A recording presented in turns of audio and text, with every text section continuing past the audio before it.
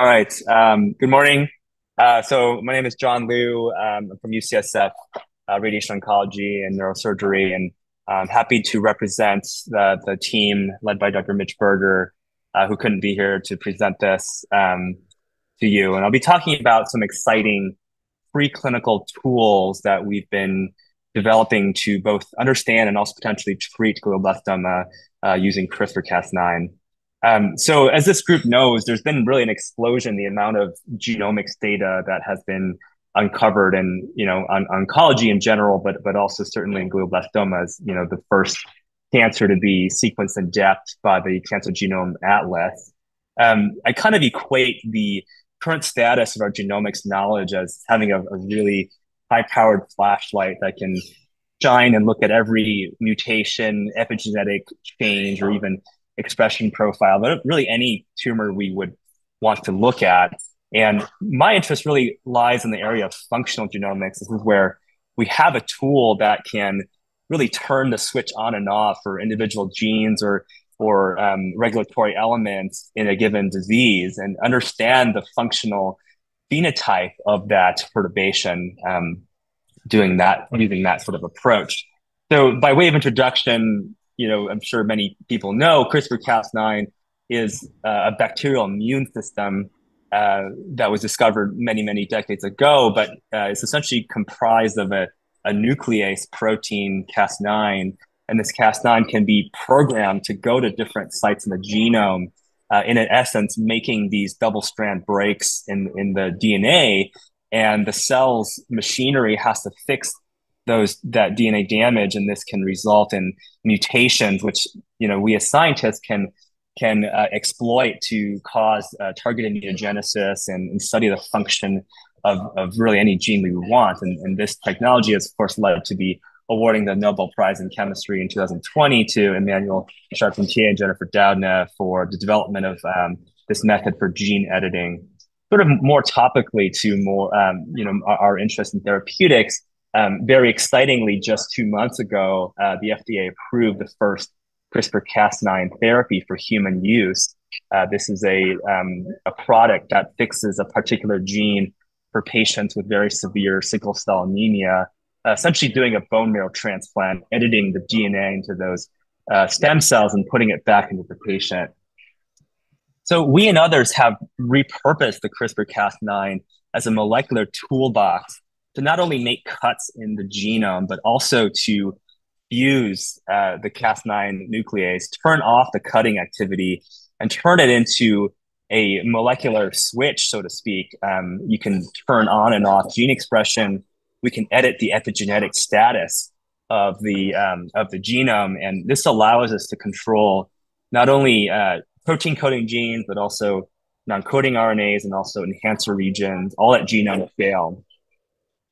So the way I think about how we employ these CRISPR tools for glioblastoma in particular, really twofold. One is to use it as discovery platforms, finding therapeutic targets, finding sensitizers for standard of care therapies and small molecules. And then the second, which is to use it as a direct therapeutic, in essence, gene therapy. So looking at the discovery angle, so one approach that we've been utilizing very much in my research group is to do these single cell level CRISPR genetic screens. So how this works is that we essentially have a population of GBM cells, and we have this library of the sgRNAs, which targets one gene at a time in very large scale. And then we can harvest these individual cells and look at the individual cell level, what that perturbation was and what that direct consequence was at the transcriptomic level. So by comparison to some of these more traditional preclinical assays where, you'd have a large scale animal study, you want to test your agents of interest, you'd have groups of animals, you'd treat them, and then, you can do whatever fancy next generation sequencing assay or imaging at your disposal. Using this method that's called Perturb-seq, we essentially turn the tumor's individual cells as its own experiment. So how this is done is using these preclinical models, established intracranial orthotopic xenografts. We engineer GBM cells to have the CRISPR interference machinery, transplant them intracranially, and then deliver using a therapeutically tractable tool, convection enhanced delivery, lentiviral libraries targeting any number of target genes, a different gene in each of these individual cells. And we can combine on top of that standard of care radiation therapeutics or temozolomide, and then let these tumors grow out for some number of time, and then harvest the individual cells from these tumors. And then we do single cell RNA sequencing on the resulting tumor cells, and then we can apply mathematical models like linear modeling and manifold analysis to look at not only the consequences of gene perturbation, but also the interaction between genetic interference and also treatment such as radiotherapy. So here's an example of one of these experiments. We generated a xenograft model using the GL661, very common glioblastoma mouse model, and we can recover from a single experiment all the different normal cell types in this tumor, in addition to the tumor cells which have the viruses targeting the CRISPR array library. And we can also recover the various cell-cell interactions that are happening in these tumors as well. So as an example of one of these experiments, this is a heat map that we've generated from just a small pool of these animals, and we've targeted 48 different genetic mediators of the radiation response, and these were nominated through other CRISPR screens.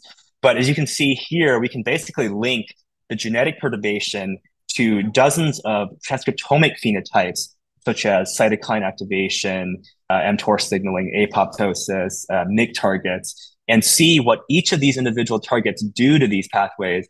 And what we saw was that the radiation fundamentally rewires how genetic perturbations affect signaling pathways in GBM. So just to give you an example, here we targeted mTOR. Mind you, this is all pooled in the same tumor. And if you target mTOR, we shut off mTOR signaling, we activate inflammatory pathways. But if you do this in combination with radiotherapy, you get a much more active and interferon response. You get a much more potent repression of cell cycle, as well as activation of apoptosis. So that's an example of how we use it for understanding discovery and finding therapeutic targets and understanding their consequences. I do like to talk to you about how we're repurposing these CRISPR tools for potential direct therapeutics.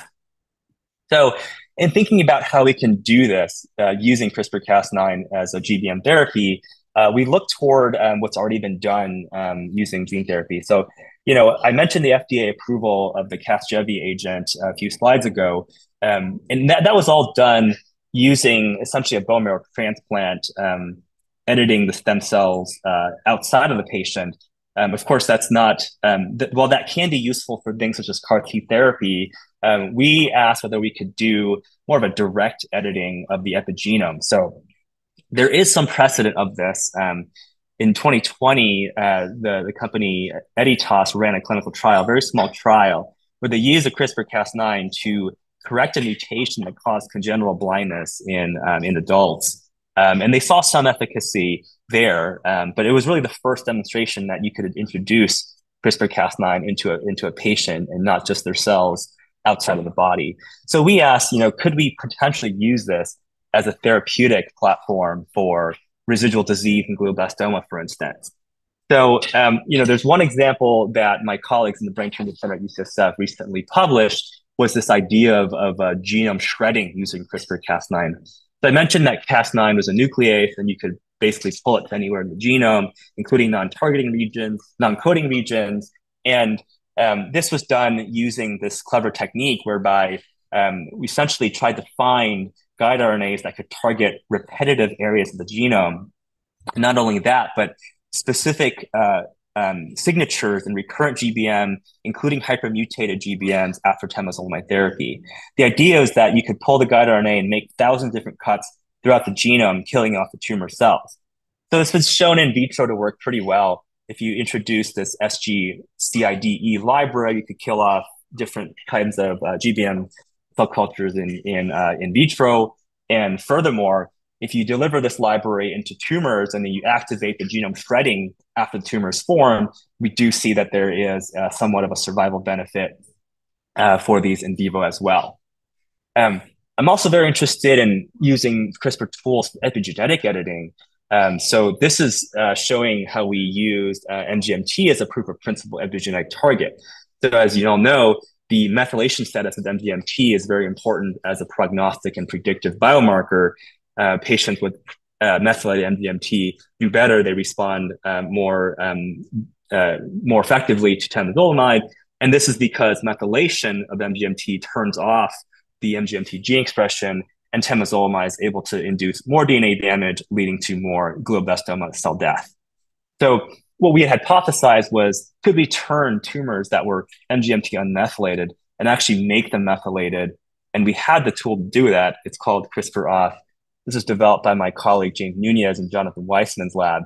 And essentially, it turns one of the CRISPR-Cas9 variants into a methyltransferase, where we can use it to induce site-specific DNA methylation, just like the kind you see naturally for patients with methylated MGMT.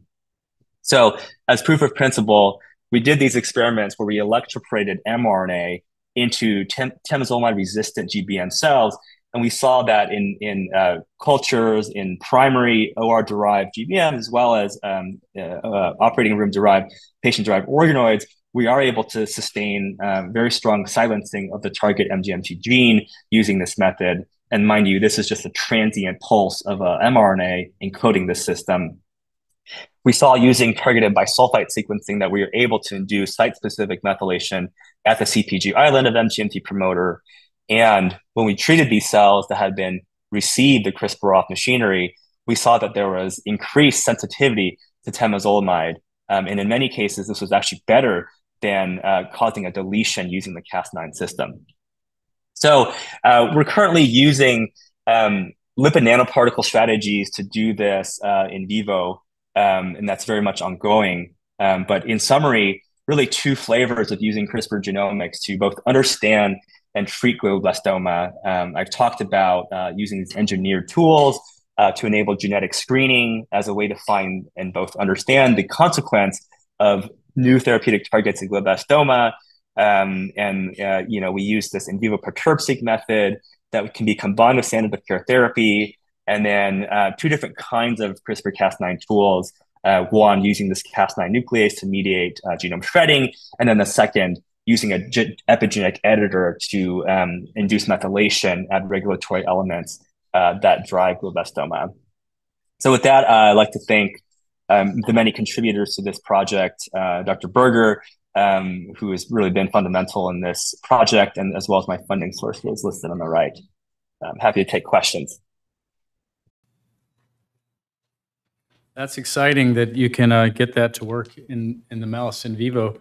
I actually had a question. I think you briefly alluded to it, but if you just use CRISPR to cut the gene and MGMT, just like delete the gene or somehow cut it, is that the same as methylating it, or what is methylating better than just interfering with the gene? Yeah. So in our experiments, we actually compared that head to head. And we actually do see more potent silencing and more potent drug sensitization using the methylation editor. And we think this is because when you do a deletion mutagenesis approach, you can get a hypoactive gene product, which is not fully deleted. Got it. That's interesting. That's a very exciting novel technology that I'm sure we'll get into many other tumor types. So I appreciate your coming to join us today. Thanks so much. Tell Mitch I said hi. Thank you, Dr. Cobbs. All right. I will. I believe our next speaker is Dr. Betty Kim.